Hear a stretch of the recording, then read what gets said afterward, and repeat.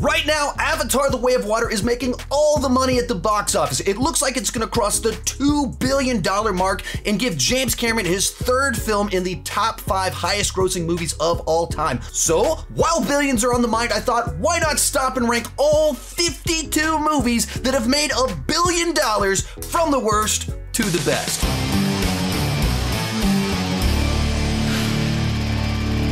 The full list of movies is in the description. Share your ranking down below in the comments. And before we get started, today's video is brought to you by Commentier. Commentier is a completely new coffee format, and the way it works is pretty cool. Literally, their coffee is flash frozen to lock in the freshness, and then they send it to you frozen to maximize the freshness. It's super simple and kind of fun if you like to play in the kitchen like me. First, we have to heat our water. While that's heating up, I'll select my flavor. I'm gonna go with Morning Blend. It's got notes of caramel, cola, chocolate. It speaks my language. I'm gonna take my capsule and run it under water for about 10 seconds to loosen it from the edges. Then you drop the puck in your glass and add your hot water. It's as simple as that. You got a fresh cup of coffee, and my dog steps in the way for the shot. It's as simple as that. You've got a fresh cup of coffee, and the capsule is made of aluminum, so it's recyclable. It's fun, quick, and easy to make. It makes my house smell fantastic, which my wife loves, and because it's fresh, it has these big, bold flavors. The way it works is that Commentier delivers monthly shipments to your door. You customize the boxes to your roast preferences, keep the capsules in your freezer, and simply melt into your beverage of choice, hot or cold. What I like about it is that it makes it super easy to make my morning as well as my afternoon coffee, but it also allows me to try different styles. Like, I made hot coffee earlier because that's what I'm used to, but it's just as easy to make iced coffee, something which is new to me. No mess, no stress. For a limited time, you can get $50 off. Use code Sean Chandler at commentier.com/Sean Chandler to get this amazing offer. And let's get started. In last place, Minions. I can see how on paper it looked like a good idea to take the adorable side characters from Despicable Me and spin them off into their own film. But as soon as you stop and think about it, it doesn't make a whole lot of sense. Minions don't learn, grow, or change, or speak a discernible language. Lebito? Banana? Stuart?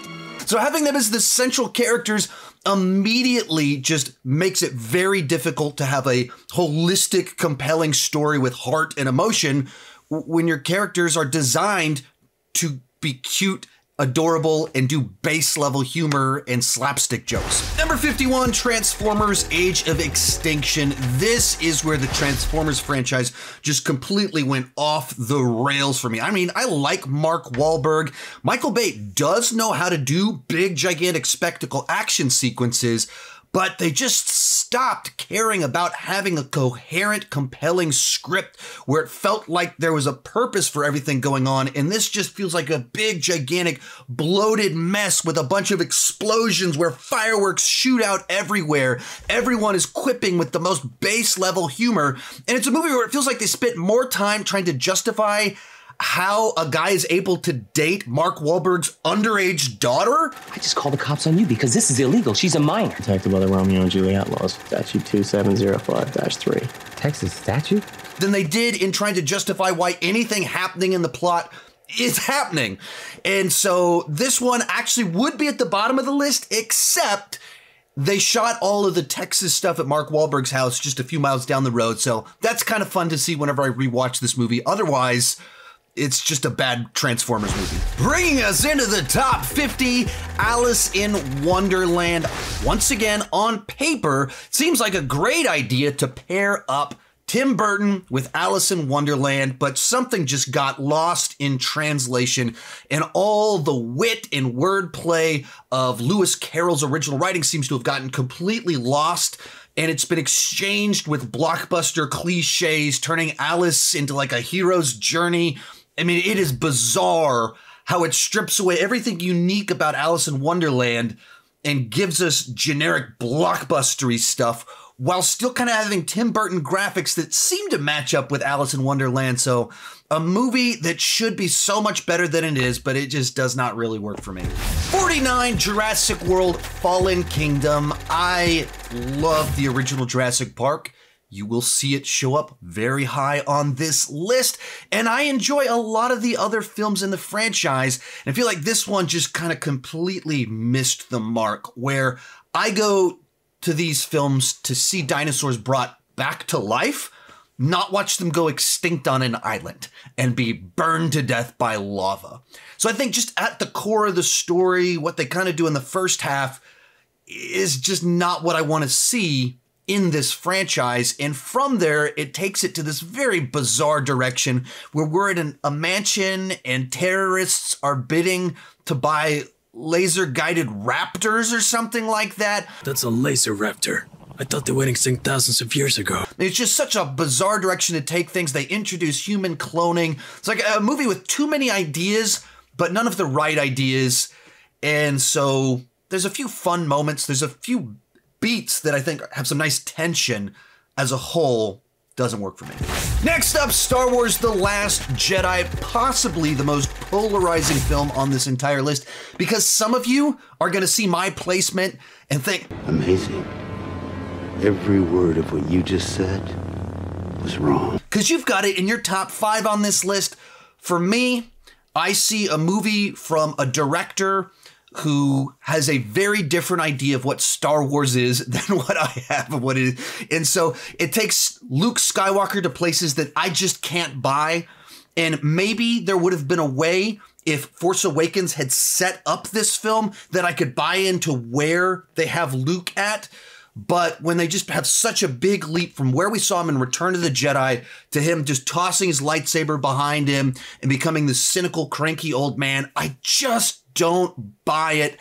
And then there's a bunch of other things in it that don't add up to me with the way characters are treated, the moments that are supposed to be powerful. They just ring hollow. They feel contrived.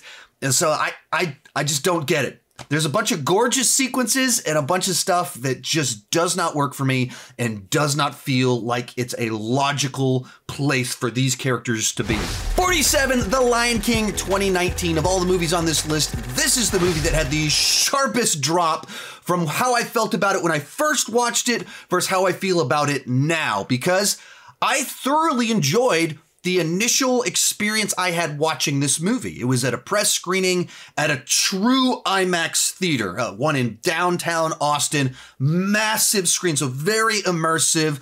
And the original Lion King is one of my favorite movies. It will appear higher up on this list, much higher up on this list.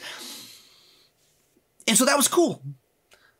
And then there's the rest of the time with this movie where I kind of go, why would I ever rewatch this version of the film when I have the original?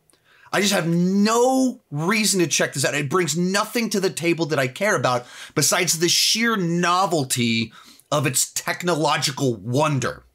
But as soon as you don't have an IMAX screen to wow me with that, there's just not much here of interest because so much of the charm of The Lion King is these anthropomorphic animals that are lively and make facial expressions, and that does not jive with the idea of photorealistic lions and animals, because animals do not emote like humans, and so it just rings hollow. You're watching like, wow, I can't believe this is all done in computers, and at the same time being like, I feel nothing because these are lions. They can't smile, they can't frown, they can't emote. And that's at the core of what brings to life these stories. 46, Star Wars The Rise of Skywalker. And this is another movie that had a pretty significant drop from how I felt about it when I initially watched it to how I feel about it now. There's always some excitement when you see a new Star Wars movie. This one is designed a little bit more to pander to traditional fans that weren't entirely happy with The Last Jedi. And that's kind of exactly the problem here. It's a movie that clearly wasn't part of their original plan because this movie exposed that they had no plan. They were reactionary, in which case J.J. Abrams was going in one direction and then Rian Johnson wanted to go in this other direction and then J.J. took it back this other way. And there's nothing cohesive about this trilogy of films. Therefore, when you get to this movie, it just kicks off with Palpatine has started a podcast. what? What just happened? Nothing feels properly set up, therefore nothing feels satisfying when it pays off. There's a few beats that are kind of nice. There's some ideas like, I kind of dig that, but it's above Last Jedi because I don't feel like it violates what I think Star Wars is as much as Last Jedi, but Last Jedi is probably a more coherent, cohesive film in and of itself. But the key thing here is that Kathleen Kennedy did not deliver a trilogy. It feels like each movie is at odds with the movie that came before it. And that's weird, and this movie kind of epitomized that. 45, Beauty and the Beast live action. Most of my thoughts here are a bit of an echo of what I said about The Lion King, where the initial experience of seeing this movie was a lot of fun. I took my oldest daughter to go see it, and so it was, I think, maybe the first movie I took just her to go see, and she had the belle dress and everything. So that's just a great memory of taking her to get to see this movie that I saw when I was a child, when the original film came out. That was cool. But just like with the Lion King remake, if I'm in the mood to watch Beauty and the Beast, I'm going to watch the original one. There's not really much here that adds anything. I mean, there's a new song. There's a good enough new song, but then there's other stuff that it's like, why did we add the Black Plague to Beauty and the Beast? Like, what's kind of going on here? So it's, I think, a better film in general than The Lion King, simply because it's people and it's not trying to be a photorealistic beast because beasts don't exist. So it can emote better and it works a little bit better. But once again, I'm just going to choose to watch the original film rather than this one. Then we have Pirates of the Caribbean on Stranger Tides. This movie suffers from much the same problem as Minions in that Jack Sparrow is a phenomenal character in the original Pirates of the Caribbean because he's not entirely the lead. We have other characters that can have these big, gigantic, compelling arcs, and Jack just has a little bit of a change, a little bit of a heart to him. You can learn a little bit more about him, but he's not a character that you want to suddenly become someone different. You don't want him to become that much better of a version of himself. Therefore, when you kind of remove Orlando Bloom and Keira Knightley from the mix and put Jack Sparrow, Johnny Depp front and center for everything, you're missing a character to give it a journey with emotional weight to it. Like he's entertaining. He's phenomenally fun and charismatic, all that stuff, but he's not the thing that you center a story around. He's the guy that you throw into the mix to make someone else's journey so much more fascinating. So when you got to this point in time in the franchise, I think it just kind of really suffered because of that. And you just get a really kind of forgettable movie with just retreading different things from the previous films. And it just didn't, it doesn't leave any mark for me. There's nothing memorable about this film at all. And as a bonus negative for this one, this is the film with the highest reported budget of all time. The most expensive movie ever made. And I can't remember a single action sequence from this film. I do not know where that budget went. I remember all sorts of action sequences from every other Pirates of the Caribbean movie because they were interesting, fun, and the budget was on display for me to see. I don't know where this budget went. They had more money to make a movie than anyone ever before. And since Way of Water might actually have cost more, but you see the budget for that movie. This one, I don't know where the money went, and so they have no excuses for making a forgettable film. 43, The Hobbit, An Unexpected Journey. Now, I've said it many times before, I'm not like a gigantic Tolkien fan or anything like that. Of course, the Lord of the Rings trilogy are phenomenal films, very well made, and I've seen them many, many, many times, and I enjoy them, but I'm not someone that's ever been super duper into Middle Earth in and of itself. And I think the big appeal of kind of this Hobbit trilogy is just spending a lot of time in Middle Earth, just having these whimsical little adventures. But if you're not someone that inherently just loves Middle Earth and the world of Tolkien, this movie and the rest of this trilogy feels like they took a small book and stretched it out to try and make it into the Lord of the Rings when it was never designed to be that. And so it's just a movie that's kind of too slow, takes too long to get going. And when things do happen, they feel too big for the story that we're actually telling. It's harmless. It doesn't, bother me the way some of the movies lower on this list do.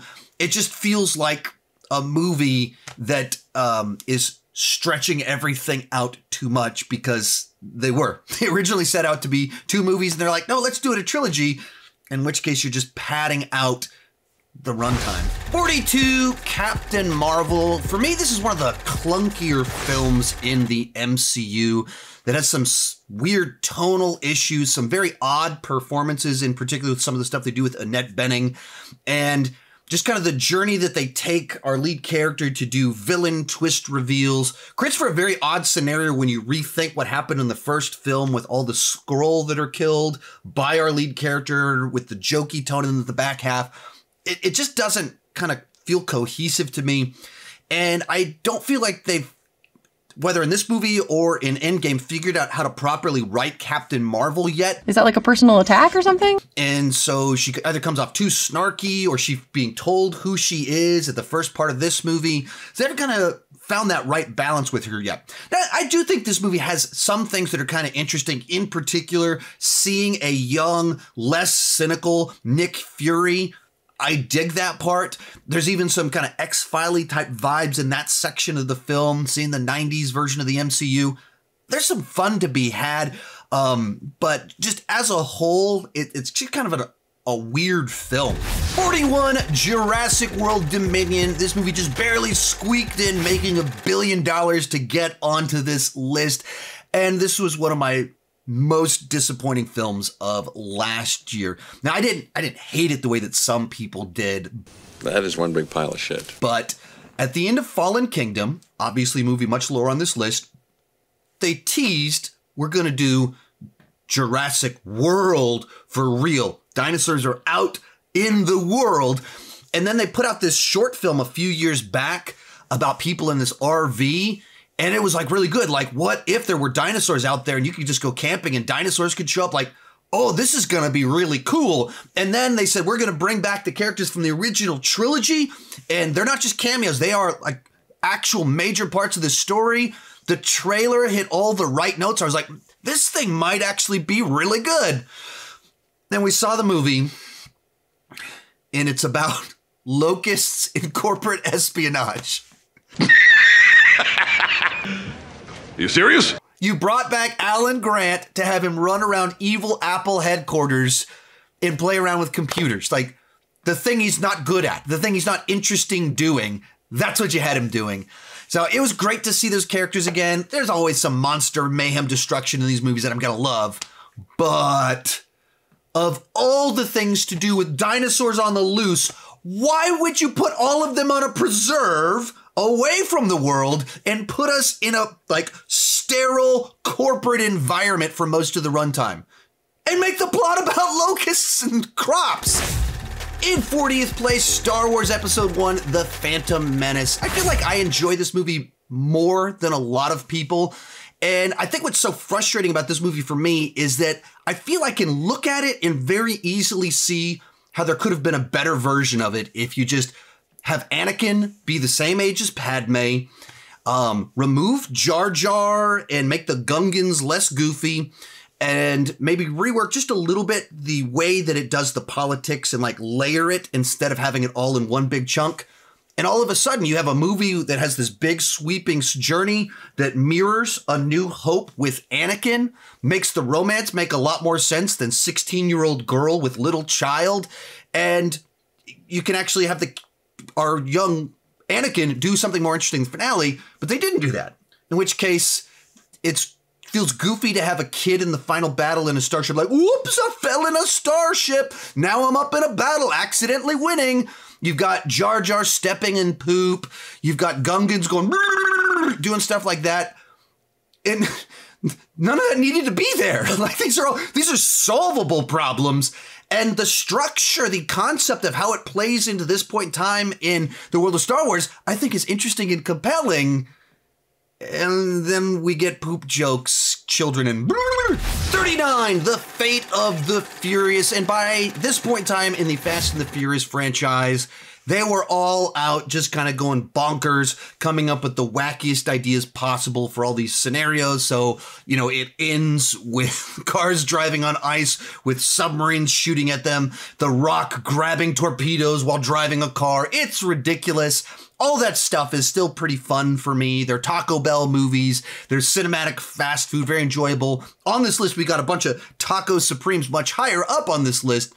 But I think what kind of holds this particular Fast and the Furious movie back for me is the central device of it is that the family is up against Dom, which is interesting. It's different. You can see why it was a risk worth, you know, let's maybe take this risk, let's try something a little bit different. But it also kind of removes the charm of the franchise. Not a great plan. If the whole thing's about Dom and his family, his relationship with them, having him be the bad guy and them trying to stop him and figure out why, the end result, it just loses a little something that you want. Some of that fun's gone. So it doesn't pull together as well as some of the other movies or at this point in time in the franchise that are just, you know, ridiculous fun. 38, Despicable Me 3. And this is a franchise that I always feel is better in the parts than the whole. There's characters that are really fun and lively. The minions are always hilarious. In the case of this movie, I think the main villain is this 80s inspired child star. It's a lot of fun, but I find those parts better than the whole when it all kind of comes together. And so yeah, the idea of bringing in Drew's twin, that's kind of fun. Like I said, the villain's fun. Minions are always fun. I just don't ever find the plot here particularly compelling. And I feel like by this point in time in the series, they've kind of introduced all of these different characters and things.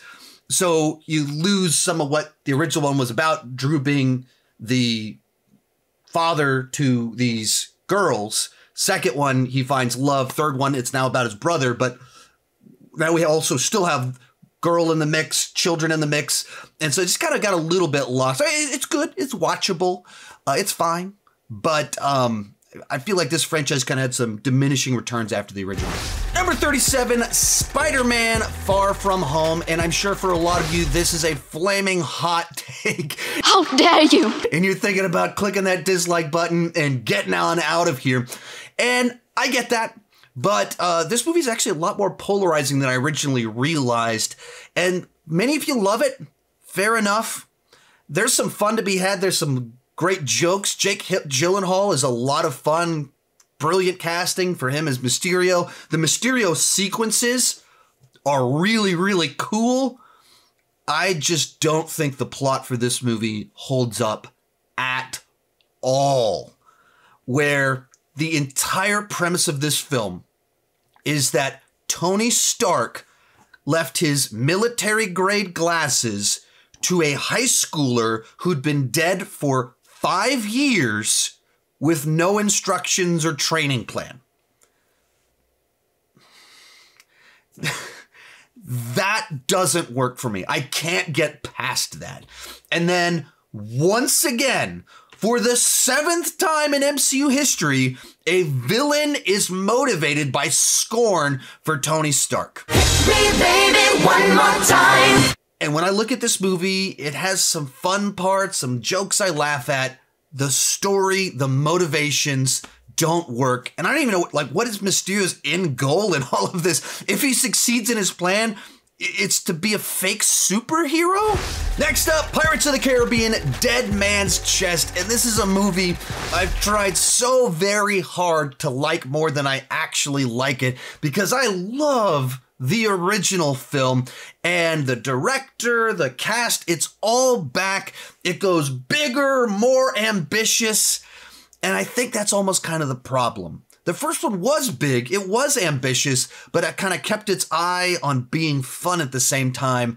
And this one tries to do so much stuff. It gets so kind of convoluted in all the mythology and all the characters and everything going on that it just doesn't pull together and it doesn't deliver as fun of an experience.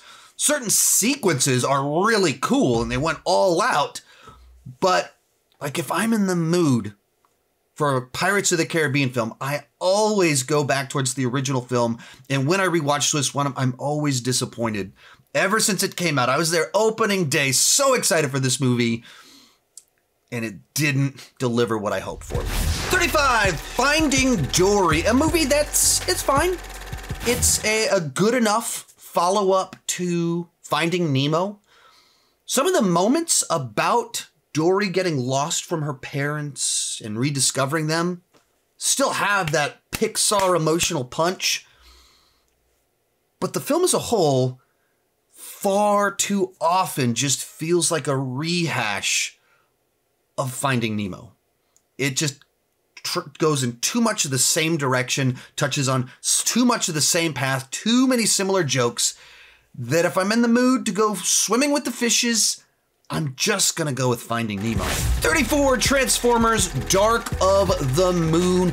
And of the Michael Bay directed Transformers films, I believe this is the best of the sequels. That's not a particularly high bar, but it is saying something. And, you know, the plot here, we've reached the point in time in the franchise where it's paper thin. This one, I think, at least had kind of a bit of a villain twist that I didn't see coming that made things a little bit interesting. And delivers, I think, the best spectacle finale of the franchise. The last hour of this movie is just gigantic, buildings destroyed while people run out of them.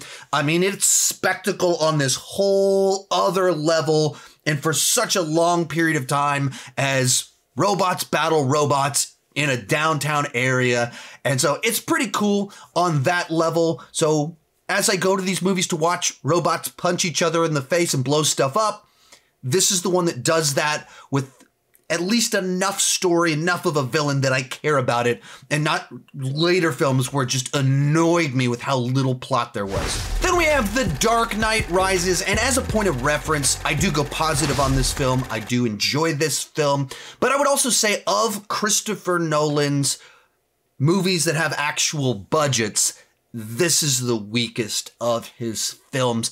Yeah, well, you know, that's just like your opinion, man. And in its attempts to go so big and ambitious with the story, it has to cut some corners and do some screenwriting cheating in ways that traditionally Christopher Nolan films haven't done that.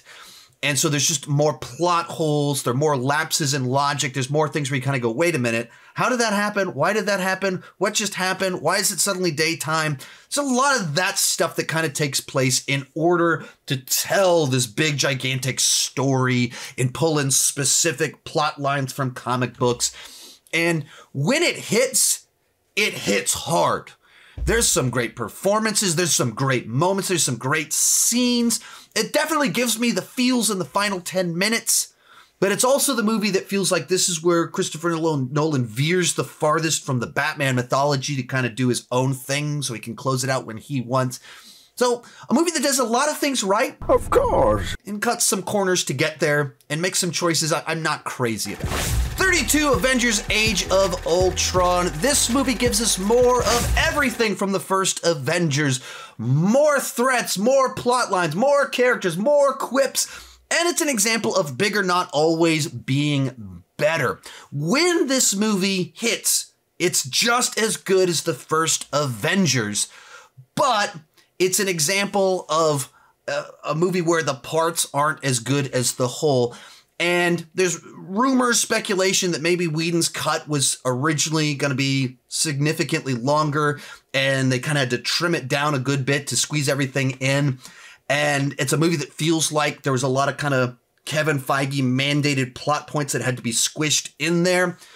So when you watch the film, for me, this is the most confusing film in the MCU, where things happen that aren't explained for a few more scenes and it quickly moves from plot point to plot point to plot point in a way in which it's not the easiest to follow. Not that like I'm totally lost, but of MCU films, these aren't like super complex plots.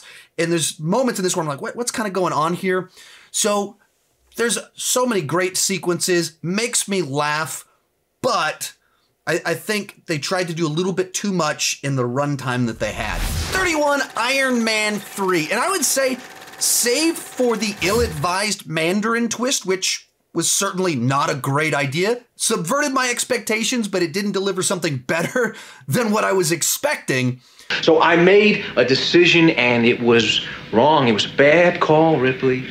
Save for the Mandarin twist, I think this is a much, much, much better film than people give it credit for. Shane Black's writing fits really nicely with Tony Stark as a character and Robert Downey Jr.'s delivery. There's a bunch of interesting, memorable action sequences, and you get a kind of a journey for Tony Stark. Now, it is a movie that feels like they weren't quite sure what the future of Tony Stark was in the MCU, so they give him a finale, send off the character, and then he comes right back shortly afterwards in Age of Ultron. So it plays a little bit strange with the rest of the MCU, but it's kind of a standalone, subversive Shane Black superhero movie. I think this movie works. We've made it to number 30 with Furious 7, and by this point in time in the list, these are all movies that I thoroughly enjoy for different reasons and in different ways, but these are all movies that I just really enjoy at this point in time. And with Furious 7, absolutely falls into that Taco Bell movie category, probably was the Taco Supreme of the year that it came out, as by this point in time in this franchise, it was getting ridiculous. Cars are driving through buildings onto other buildings. Wow. You've got The Rock holding a machine gun, battling drones and helicopters. Wow. And Vin Diesel battling Jason Statham with pipes and smashing roads by curb stomping on it. Wow. It's ridiculous. It's all-out warfare. But the thing that's really surprising about this movie is that it's actually coherent. This, of course, is the film where Paul Walker tragically died mid-production. They hadn't finished shooting all of his scenes, and they were able to kind of pull it together using his brothers as stand-ins and a bunch of different CGI. And, you know, there's some shots where you can tell something's up. There's a couple parts where the story gets a little bit clunky, but they pulled off a tribute that honors him. When the movie ends and they're doing the song and the final ride, they pulled it off. What needed to work absolutely worked. Plus, you get cars parachuting out of planes and things like that. And so, you know, this is a ludicrous movie. It's ridiculous. My kind of ridiculous. This is probably where the end of the peak of the franchise for me was. After this, they started really going downhill. 29, Avatar. Of the real James Cameron films, this is my least favorite of the bunch, and I still think it is a very good film that I thoroughly enjoy, but it does have a very derivative, formulaic story. On a technological level, obviously, James Cameron did something incredible here in what he was able to do with the motion capture, these photorealistic Na'vi creatures. But beyond that, he creates just an immersive experience where you really feel like you're going into this world. He takes you on a big, gigantic journey. That big, huge spectacle. I just wish that he did it with a story that hasn't been done so many times before. And many people have joked about Ferngully in space, Pocahontas with blue people or whatever, but it's true. It fits beat for beat into all these other stories. And if you're going to spend so much time on this technological wonder and so much craft in the storytelling and the emotional beats, why not do it with a fresh story? Next up, Aladdin. I know most of these Disney live-action remakes get a pretty bad rap. The other ones on this list are way down near the bottom. I think this one actually kind of slaps. Was it too soon? In reality, this is by far, of these Disney live-action remakes, the one that has been replayed in my house the best, and the one that I think something gets added by being live-action. It is a bit more of an adventure film, and so some of that translates really nicely into the format, but also a big part of the hook of the original was Robin Williams as the genie, and you bring in Will Smith. He's just as fun, charismatic, energetic as Robin Williams, but in a totally different way, in which case it's a whole different energy, a different vibe that justifies the existence of the film. And so of these Disney live action remakes, this is one of the absolute best in my mind. 27, Aquaman, and I'm not entirely sure, this isn't a definitive statement, but I'm pretty sure right around this point in time, we're halfway through the list, every movie here on out are films that are in my top 10 movies of the year that they came out. I like blockbusters. I like big spectacle films. I'm a sucker for these types of movies. And thus, there's a reason that they made a lot of money. They resonated with people like me. So here on out, these are a lot of movies that I had a lot of fun with, or if they're tragedies, movies that I felt appropriately sad about. In the case of Aquaman, it's a silly comic book movie that knows it's a silly comic book movie. Right from the get-go, it makes it very clear. It's in on the joke. It's in on the fact that he's called Aquaman. There's a goofy side to all of this, but it's not laughing at Aquaman. It's just aware of it, and it leans into it. James Wan does a great job of framing the action sequences with wide shots so you can see what's taking place. The actual choreography, it's not cut all to pieces. It's far enough back and long enough takes that you get cool action sequences. You get all sorts of wacky, wild stuff in the third act with these sea creatures. And it's telling this big globe-trotting adventure that, you know, has Shakespearean elements about half-brothers taking the throne and who's meant to rule, all that fun stuff. And all, well, being aware, you know, we're riding on fishing, talking fish and stuff like that. Moving into the top half of the list with Zootopia. And fun fact on this one, this is the first movie that my two oldest children saw in the theater back in 2016. First time took them to the movies. So this one always kind of have a special place in my heart, but it's just a real fun mix of cute animals, buddy cop formula, mystery and a message, all of that kind of at the same time, but real cohesive. The message doesn't feel forced. It's all done through story. The jokes work. You buy into the chemistry of our two leads. And so it takes a simple formula that's worked in action movies for decades, applies it to Disney animation, and you get something fresh, fun, and new. Number 25, Jurassic World, and this is an absolute taco supreme for me. This is a movie that is total cinematic junk food. I love it. I eat it up, gobble it up. And at the same time, if you don't like it, if you think it's too stupid, I totally understand. I can't defend this movie on a logical level. If you stop and think about a bunch of things like they're trying to militarize velociraptors, that doesn't sound very cost-effective or intelligent. All sorts of stuff about it. Really dumb. But is it a lot of fun to watch dinosaurs run wild in an amusement park? Yes, it is. Is it a lot of fun to watch Chris Pratt ride on a motorcycle with velociraptors to go battle a genetically engineered dinosaur monster? Yes, it is. And is it a lot of fun to watch Chris Pratt team up with a T-Rex, the T-Rex from the first Jurassic Park, and a velociraptor to battle a genetically engineered dinosaur monster? Absolutely it is, especially at the end where he high-fives the T-Rex, or at least I think he should have high-fived the T-Rex at the end of the film. So it's indefensible on a logic level, but it delivered the goofy fun I wanted. 24, Avatar: The Way of Water, and as I just mentioned, we're at a point in time where these movies are all kind of in my top 10s of the year. So this movie just a few weeks back was in my top 10 of last year. Just such a unique, cool cinematic experience. James Cameron delivers movies worth seeing on the biggest screen possible. And there's nothing like seeing a James Cameron movie in 3D. He does something unique, and they feel like big experiences as you go throughout the film. They're immersive in a way that other films just aren't. I think the story here is better than the first Avatar. That's why it's higher up. I still don't think it's quite as compelling, or maybe I'm just not as interested in the world of Pandora as potentially other stories that he could tell. But none of that takes away from the fact that he just makes these awesome experiences in the theater, and it makes a world that is fascinating in a way that other directors just aren't using cinema this way. Then we have Frozen, a movie that, as a parent of 2 little girls under the age of 10, I've seen roughly 7 billion times.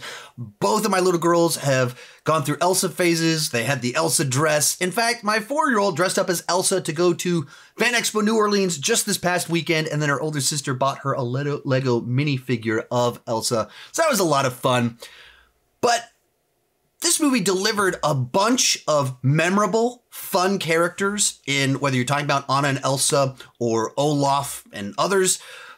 Some of the most memorable, iconic Disney songs of the 21st century. I mean, the most memorable in like 30 years are all in this film. And unfortunately, I don't find the story and the pacing to line up with the quality of the characters in the songs. What I mean by that is as soon as you get past Let It Go, there's no more interesting songs in the movie. There's like one refrain where they redo a song they did earlier, but the plot, like it gets real plot heavy and we're stuck in the snow and we're trying to fix Anna's heart and everything. So the first half, it's just like every 3 minutes is a classic song, a hilarious bit. And then the back half isn't quite as compelling as the first half. And so maybe this is kind of unbalanced for me. It's fascinating how it gets everything that's so important so right. So it's a classic, well, being clunky with its story. 22, Incredibles 2. And I know this is a movie that a lot of people were really disappointed in. I thoroughly enjoyed it. And I think in a lot of ways it improves on a few things from the original Incredibles. Now, keep in mind, I didn't grow up with the original Incredibles. It came out when I was like 23, 24 years old. And so it kind of plays a little bit differently for me, but I've never loved Syndrome as a villain. And so I think Screenslaver in certain ways works better for me in this film. Brad Bird has a great eye for action sequences. They're dynamic, they're energetic, and we're getting to see the family join in on all the fun and everything like that.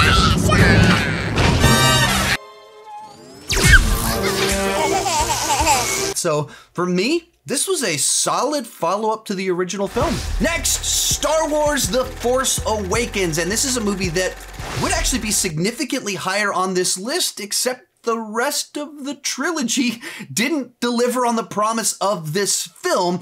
And so when I rewatched this movie, there's all these things like, oh, that's interesting, that could be fun. And now I know they're not going anywhere. That's not going to be a satisfying payoff. And it diminishes the experience. When I first watched this movie 7 years ago, I was so thrilled to be back in this world. And absolutely, it's, you know, playing very much the safe path of following the template of A New Hope, but it did it well. It brought a 21st century pacing and aesthetic to it. I had a lot of fun with it. And there was so much potential of where things were going. And then it didn't go there. And so, I loved it when it first came out, and it's still fun. I still enjoy it. There's still a lot here that I like, just not as much as it used to be now that I know that it's not going to deliver on the promise. We have made it to the top 20 with Harry Potter and the Sorcerer's Stone. I've said it many times before, I'm not like a gigantic Harry Potter fan. It's not a world that I specifically am interested in the same way that I'm not super interested in the world of Tolkien and Middle-earth. But that doesn't mean I dislike the films. And the original Harry Potter film is probably the one I've seen the most because it came out first. And then I have kids, and so it's the one that they're able to watch the most and have been able to watch for the longest. And it's just a real fun little entry into the wizarding world. There's a certain playfulness to it where the later films kind of have an epic feel to them. This one is just playful, discovering all these little things, wandering around Hogwarts, and just having youthful little adventures. And that's fun. And getting the director of Home Alone that knows how to work with kids and have that just little adventure, whimsical vibe to it. No, you've made a mistake. I mean, I can't be a wizard. I dig it. And so, like I said, these aren't like ones that I just go crazy for the way that many of you do, but that's still a great set of films. Number 19, Frozen 2. And I feel like this movie takes everything that was great about the first movie, gives us more of it, but a better balanced and paced version. And what I mean by that is at the beginning of this movie, our characters already know each other, so they're all there throughout the entire story. Does a better job of pacing out the songs. And the story, I think, is just a touch more compelling in the way that it's structured and how it ties in with the journey of our individual characters. So it just works a little bit better. Now, I don't think there's any songs as good as Let It Go, but both Show Yourself and Into the Unknown, I think those are way up there just below Let It Go. Those are great songs on their own. And so for me, it's got great songs, it's got the laughs, and it's just got a more balanced story for me. Next, Rogue One, a Star Wars story. For me, of the Disney era of Star Wars films, this is the best of the bunch. There's a little bit of clunkiness in the first 2 acts, but by the time you get to the end, it delivers the best space battle sequence since Return of the Jedi. It tells a more mature story in the world of Star Wars that doesn't depend on cute animals and cute droids, that has a tragic yet satisfying ending to the film. And I love that it kind of shows us this other perspective on the rebellion, the part that's less clear what's right and wrong. And you see kind of the dirty side to the rebellion. It puts the war into Star Wars. And so this, for me, has risen up to be the best of the Disney era of films. 17, Harry Potter and the Deathly Hallows Part 2. I love good payoff. And as this film is the payoff of 7 films of setup, it delivers on so many different levels. You get a massive battle for Hogwarts. You get Harry stepping into his destiny and battling Voldemort.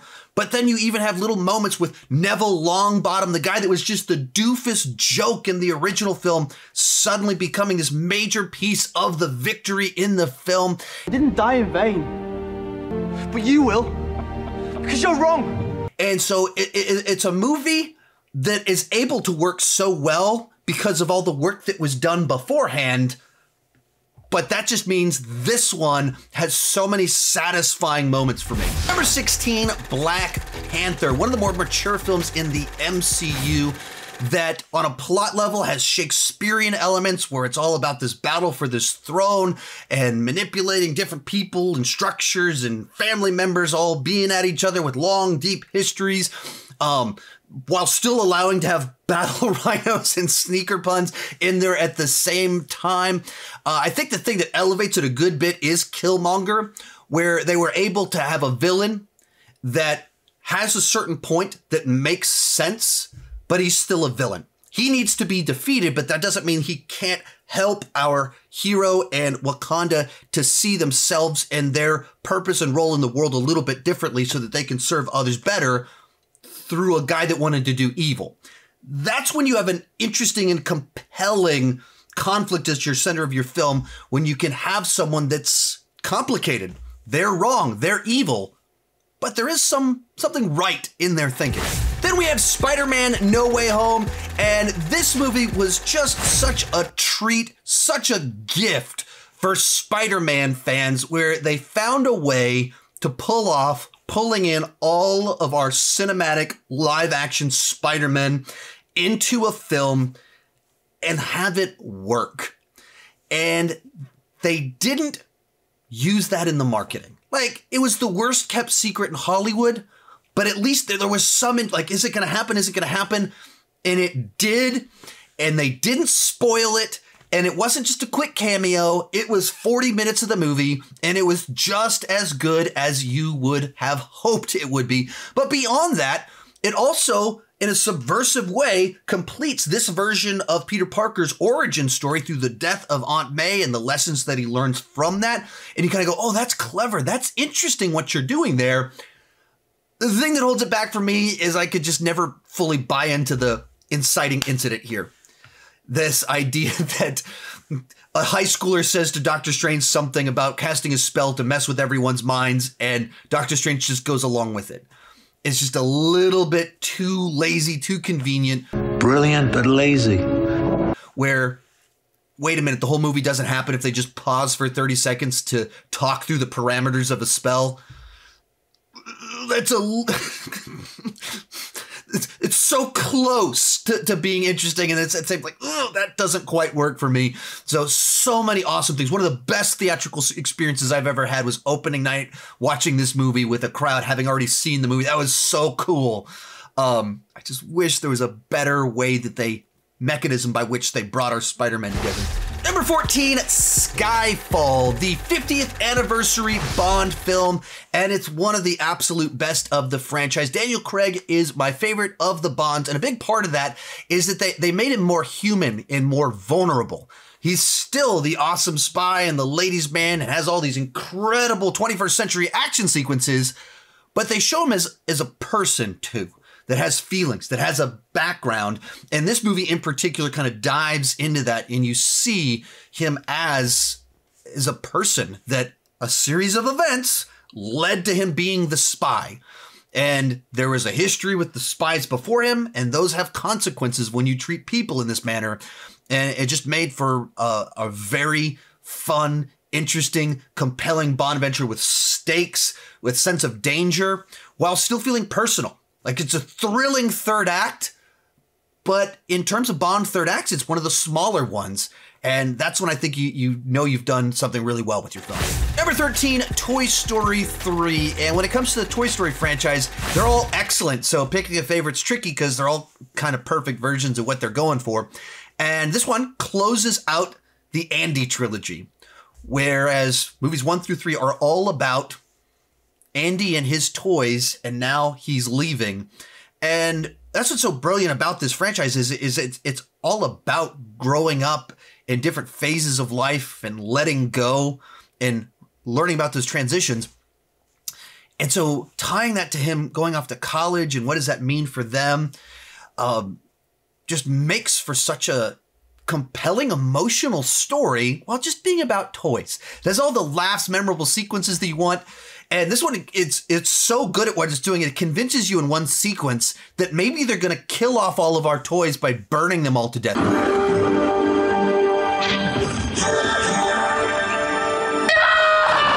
Like, you know, they're not going to end a Pixar film by torching all of our characters, but the movie sucks you in so much that you get to that point and you're like, maybe they are going to torch all of my favorite toys. And it ends on such a satisfying note that closes out the Andy trilogy so well. Number 12, The Avengers. And with this movie, I was actually pretty skeptical when I saw the first trailers. I wasn't fully quite feeling it quite yet. And then I went to go see the movie, and Kevin Feige and Joss Whedon absolutely cracked the code of how to have all these characters that are really quite different from one another. I mean, one of them is a space god, another's just a scientist, another's a World War II soldier, pulls them all together and has a consistent tone that feels right. It's fun, it's funny, it still to this day has some of the best banter in all of the MCU. And because it was the first time they were doing this, they were able to do this very straightforward plot line about this invading disposable army. And it just makes for such a satisfying third act where every one of our heroes gets their moment in the spotlight to tear up some of the Chitauri, and the movie's able to get away with these little moments that shouldn't work, like Hulk smashing Loki on the ground and punching Thor. They should be too corny, but they just land because of the context, the tone that's been created. So it's not as complex as the later Avenger films, but it's like there's a pure fun to what happens here. Now, on the total opposite end of comic book blockbusters, Joker. This is not a fun movie, but it is an interesting, compelling film where almost every other comic book movie is aiming to be a big action blockbuster with a bunch of quips thrown in to make it funny, fun, and entertaining. Joker goes hard in the opposite direction, pulls big inspiration from Taxi Driver, King of Comedy, all these Scorsese films, and finds a totally new, interesting direction to take the comic book movie genre.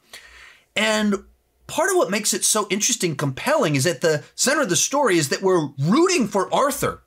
That we want him to find his confidence and his place in this world. And at the same time, we know all along the way he's going to find that confidence, the way he's going to find his purpose is by becoming Joker. And so we're watching this tragedy unfold, and his victories, we know, are awful. They're terrible, but we're rooting for him. And it just makes for these interesting, conflicting feelings inside of us. So, like I said, of a genre that feels oversaturated, and there's a lot of very similar types of things in it, this one stands out as the serious character drama. We've made it to the top 10 with Lord of the Rings, The Return of the King. And here we get the finale of the most epic and famous fantasy trilogy of all times. And they pulled it off. It's massive in scope and size, but it's still very personal when it comes to the emotions. There's all these characters, but it feels properly balanced. The action and spectacle are just as exciting that you want. And much like with Harry Potter and the Deathly Hallows Part 2, this is the payoff of everything that's come before, and it feels like the proper payoff. It builds off everything that came before and delivers satisfying conclusions. Now, the movie has way too many conclusions, but you don't care because it all works. It all pays off. It's all so satisfying. And it's like when you watch something that there's so many places it could have gone wrong, and it doesn't. It's all just as good as it should be. That's what this is. And so even someone that's not like bananas for the Middle-earth films, this is still a great, great film. Number 9, Toy Story 4. Now, I know a lot of you really didn't like this film and feel like Woody's acting way out of character, but obviously based off my placement, I see it very differently than you. And I think in different phases of life, you interpret different films in different ways, and different plot lines resonate with you in different ways. And that's what I feel like with this film, that the older you are, you might interpret certain things a little bit differently and get something different out of it. As a point of reference, I was just as cynical about this film as anyone. I put out videos saying this is not a good idea. The previous movie closed out the trilogy so well, there's no story left to tell here. What are you doing? But what worked for me about this film is that immediately in the first 10 minutes, I realized Toy Story 3 closed out the Andy trilogy and their involvement with Andy's life, but that doesn't mean it closed out each individual character's arc. And so this movie closes out Woody's journey, where Woody was the leader when they were with Andy because of his position there. But as you go through life and things change and you're in different places, your relationship to the people around you shifts and changes. And that's what I got out of this film. And I thought it was just as funny as the other films. There's some great new characters like Duke Kaboom. There's a villain that I think is a little bit more compelling and layered than some of the other Toy Story villains. But that central arc for Woody, it worked for me. It made sense for me what they were going for, and it resonates with different things I can think about in my life of how my relationship to people have changed, not because I don't like them anymore or abandoning them, but because I'm in a different place in life, and so are they. Number 8, Captain America Civil War. And for me, the brilliance of this film is its ability to be a follow-up to Winter Soldier as well as Age of Ultron, while setting up Black Panther, as well as the breakup of the Avengers and Black Widow. There's a lot of movies I'm trying to remember. Does all of this at the same time while telling a coherent, cohesive story that feels like the natural continuation of where these characters would be.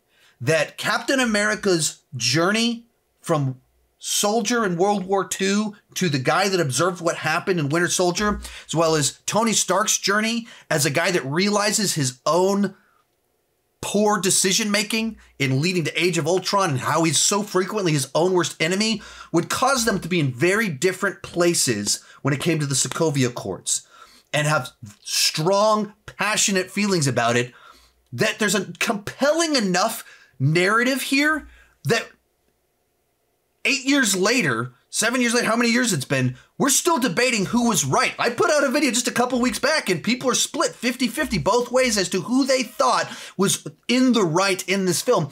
And that's when you know you have a compelling narrative where it's not just simple black and white. It's different value sets, different perspectives coming in conflict where each is kind of right, each is kind of wrong.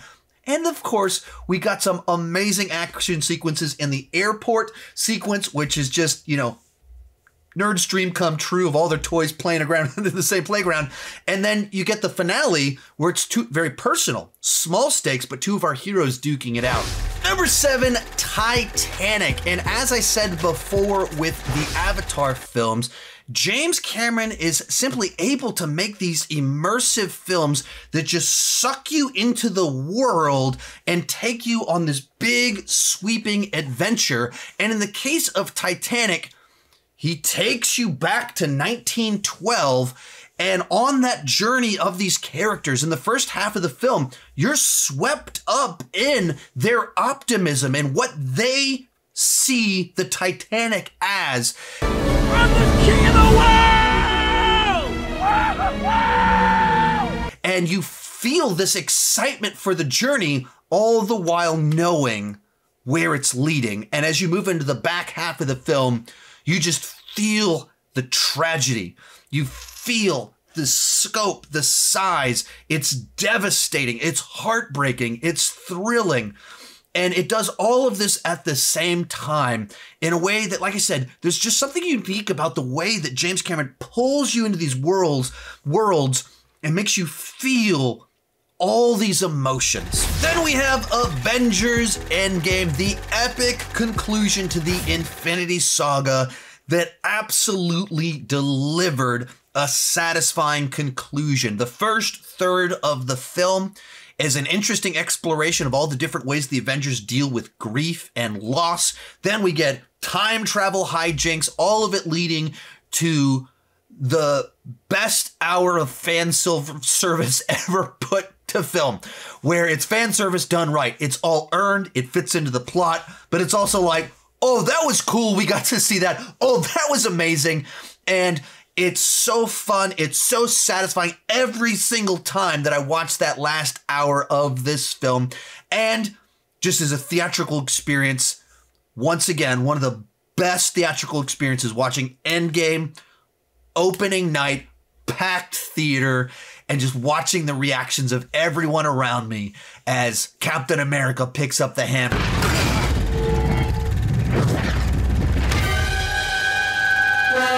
As the portals start to open, it's just so good. They, in this massive set of films, they delivered a fantastic finale to all of it. In 5th place, Top Gun Maverick. One of my earliest childhood memories is of watching the original Top Gun with my family. It's one of those movies that's just always been with me. And as soon as they put out the first trailers for this film, I got good vibes that I think they're going to do this right. I think that this thing's actually going to work. And then the first reviews came out and they were through the roof. I finally got to see it and it was just as good as I'd hoped. If anything, better than I'd hoped. And I ended up watching it 4 times in a week and I could have watched it a 5th time the next day. It is just so good. It was perfect. Perfect. Everything, down to the last minute details. It's such a crowd-pleasing film, and I've continued to rewatch it now that it's on home video. I just put this movie on all the time to watch the scenes, to watch through the whole movie. I own it. I was at a hotel this past weekend. It was on the TV, and we just sat down and watched it again for like the zillionth time in the last 9 months, because it's just so good. I love the characters. I love that they actually flew up in jets. Working with the Navy, 15 months to figure out how to get the cameras in these things.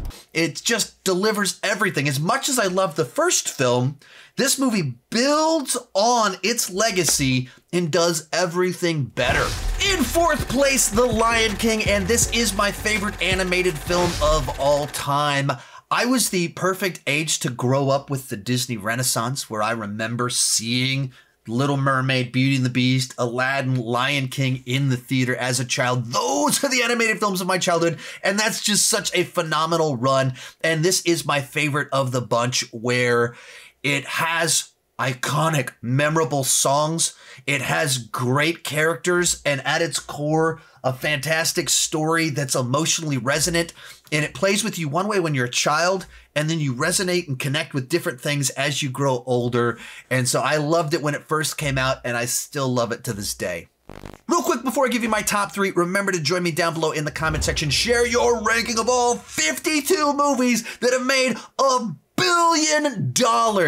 I put the full list of movies in the description so you don't have to look it up yourself, and I'd love to see your list. Also, if you enjoyed this video and you're new to my channel, I've done a zillion other rankings just like this. Up here in this playlist is a bunch of my ranking of the most popular movie franchises out there. So if you enjoyed this video, you'll almost certainly enjoy something up there. In third place, Avengers Infinity War. This is my favorite film in the MCU. It's the best. Love it. And it delivers everything that I love about these movies, where they're able to take all of these characters from very different franchises, very different tones, and pull them all together and have it feel consistent.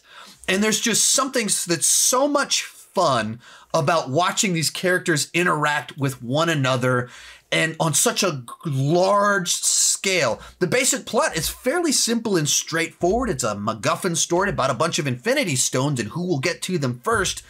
But that provides so many opportunities for just massive action sequences and fun banter between the characters. I'm Peter, by the way. Doctor Strange. Oh, you're using your made-up names.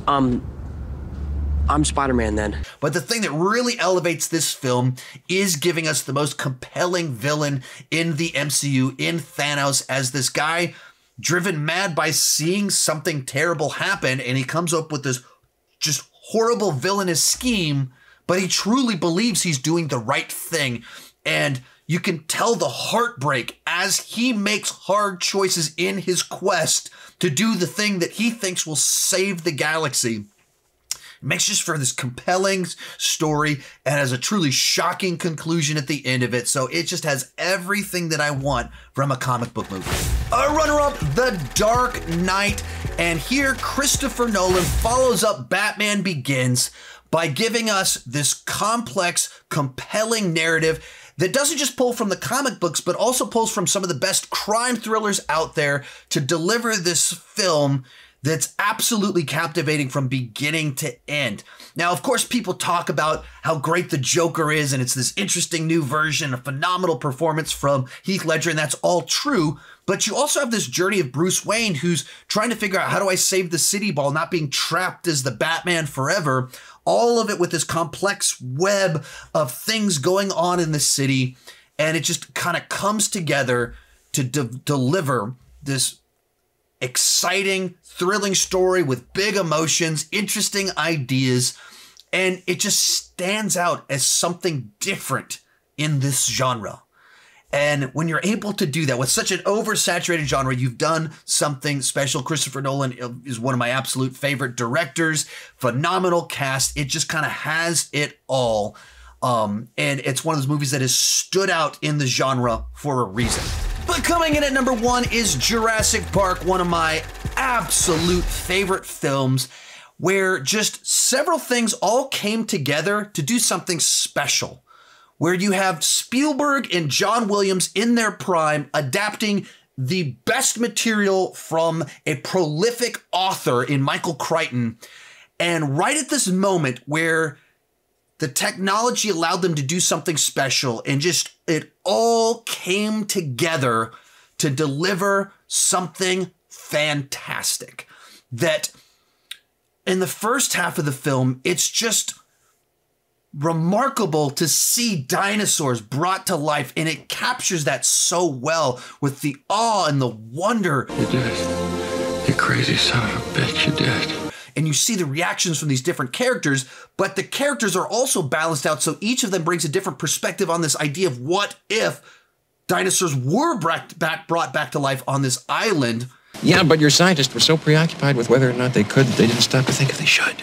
And then the back half You get the thrilling adventure of everything going wrong, and it does all of it right. So it's just one of these examples of all the pieces coming together, delivering easily one of the greatest blockbusters of all time, where if you want some thoughtful sci-fi looking at some ideas, you've got that in there. If you want exciting action sequences, you have it. You want amazing music, you've got it. Just want just the awe of seeing dinosaurs, you get it. It has it all. I love this movie. It's so rewatchable. It stands the test of time. So it comes in at number 1.